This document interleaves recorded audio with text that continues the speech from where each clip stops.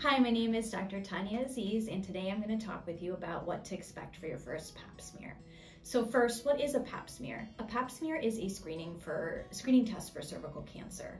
A small brush is used to sample your cervical cells to detect any precancerous or abnormal cells. Sometimes a human papilloma virus test, also known as an HPV test, is performed at the same time as a pap smear. HPV is a sexually transmitted virus that can lead to genital warts or cervical cancer long term. So who needs a pap smear? Anyone with a cervix who is 21 years or older needs a pap smear. Pap smears are done about every 3 to 5 years if you have normal results, and results take about 1 to 2 weeks to come back. Abnormal results range from low-grade changes to high-grade changes, and if you also have a positive HPV test, oftentimes further testing is needed to determine if you have any precancerous cells that need further treatment. That additional testing is called a colposcopy. That's where your provider will look at your cervix under a magnifying lens and do some biopsies if needed. That said, your provider should call you after your pap smear results come back to discuss any abnormal results and to discuss what next steps are needed. All right, so I'm going to walk you through the exam.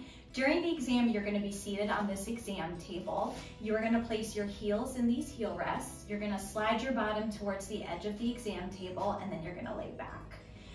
Your provider will begin the exam by looking at your external genitalia, also known as your vulva, for any abnormal skin findings. This metal device is called a speculum. It is inserted into the vagina and then gently opened to visualize the cervix. At that point of the exam, you may feel some pressure, but you should not feel any pinching or pain. If you feel any of those, you should let your provider know. Afterwards, your cervix, these small brushes are used to sample the cervical cells. It should just feel like a gentle touch of your cervix. You, again, should not be feeling any pain at that point, but let your provider know. The final part of the exam is the bimanual exam. So once the speculum is removed, your provider will place one hand inside the vagina and one on top of your abdomen. Your provider will then press their hands together and feel your uterus, your ovaries, and your pelvic area for any masses.